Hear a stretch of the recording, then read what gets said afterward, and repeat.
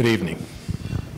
Usually when I give talks about my involvement in the Curiosity rover project, I tend to have a narrow focus, and perhaps because I have speaking usually to a technical crowd or a partially technical crowd.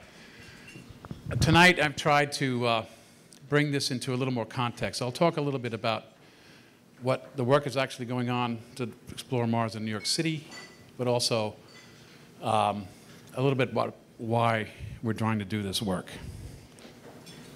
And I will talk about Curiosity. I'll get to it. Look at this beautiful image.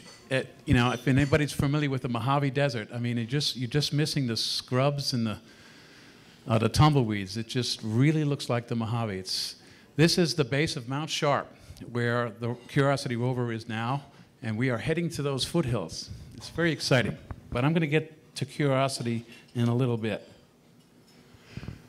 First, I wanted to talk about, I'm no historian, but as far as I can tell, the really big interest in Martian life started about 100 years ago when Percival Lowell and some Italian astronomers thought they detected canals on Mars, evidence of intelligent life. Of course, the image on the right was about the best image that could be produced with a telescope in 1907. So you got to imagine that they must have had a vivid imagination. This continued on through the 20s and 30s with the Wells boys, H.G. Wells and Orson. They imagined a malevolent, intelligent life on Mars. And I think that this stemmed mainly from lack of information. And it was really necessary to get to Mars. After the Second World War, there were new spectrographic techniques. We learned a little bit more about Mars, but it was necessary to get to Mars. And another 20-year leap, and we have the fabulous Mariner 4 mission. Probably no one here but me remembers this. I was 9 years old, and I followed this mission so closely. I was obviously a space geek at a very young age, but this was a flyby. Can you imagine? This was a great technical achievement, but we couldn't even orbit Mars in the 60s. We had to fly by. We take 50, 60 images a day on Mars today, every day. This took a total of 21 pictures of Mars for the entire mission. And the excitement was huge because we thought this is the first time we ever got close to Mars. First time. And we thought maybe we'd see streams, lichen, beds of trees, whatever. But what we saw was a place that looked like the moon. And I remember, I was really little, but I remember Carl Sagan getting on TV and he was trying to smile, but he was clearly disappointed. And no wonder. They were really thinking that they had something here on Mars, and it looked like the bloody moon.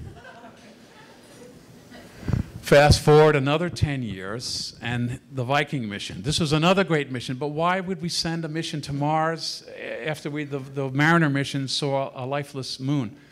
Well, I think it's because the Cold War was still going on, and the Russians had an intense interest in Mars, and we weren't going to let them get there without a try.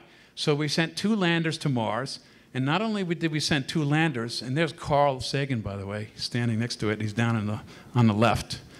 He was kind of a character, and maybe some of you don't know him, but he's dead now. But he was a really classy scientist, actually, and he was a great leader. I didn't know him because this is before my time. And these 2 landers were sent to Mars with a life detection experiment on it. We were going to discover life directly. This is unheard of. And unfortunately, the results came up negative. And there's some controversy about these results, but I can tell you, I know from NASA headquarters, the mainstream science community, no life was detected, and this caused a long fallow period. We were not going to go back to Mars to try again, maybe ever. And I haven't mastered the ability to make humorous slides. But it was during this time, this is a little side thing, Honeybee in New York, Honeybee Robotics, we're here in the city, You see, all the big boys, the JPL and NASA Goddard, they worked on other things during this fallow period, but we were working on life detection technologies. The wise men told us we were crazy to do this, but NASA had some money. We worked on these things while no one else was working on them. But then some things started to happen. And two of them were things on Earth. These were discoveries that life was much more tenacious than we thought. It was living in hot vents with temperatures of hundreds of degrees. It was living in cold places, places without even light. We used to think that life required light. It does not. Life turned out to be ultra tenacious. Maybe we were thinking that we were too quick to think that life might not be around on Mars. Maybe Mars was wet one time. Now it looks like a moon. But if there was life there at one time, it was clinging. Oops. We also had this wonderful discovery, and this is a mind blower to me. This is true, apparently, that if you took all the biomass on the Earth, all the whales, all the trees, all the horses, all the donkeys, and the camels, and you put them on a scale, they would be greatly outweighed by the biomass that's living inside solid rock. There's so much living material inside solid rock that it outweighs what's on the surface and in the oceans. That's right. So maybe if there was life on Mars, maybe it would treat it into the solid rock. So the momentum was building to maybe go back to Mars, but it needed a big push.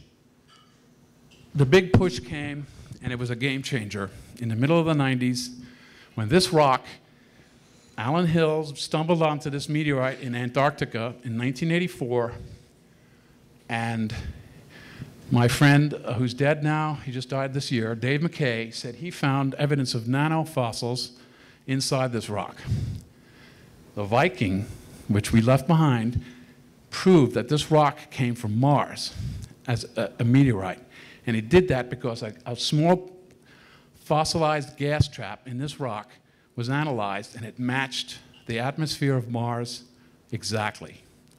So we knew that this rock was from Mars, and Dave McKay said it was full of life. This couldn't be proved, but President Clinton said that this was important enough to switch all of NASA around and go back to Mars.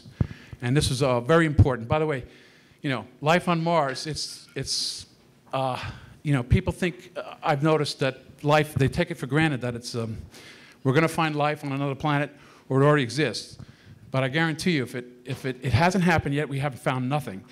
And if it does happen, it'll be a giant philosophical, scientific clusterfuck, like of Copernicus and Galileo combined. It's going to be a big deal.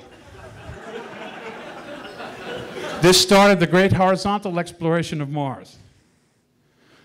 And orbital infrastructure was put in place around Mars at great expense. This is to transmit data from the surface to the ground, and also to take pictures.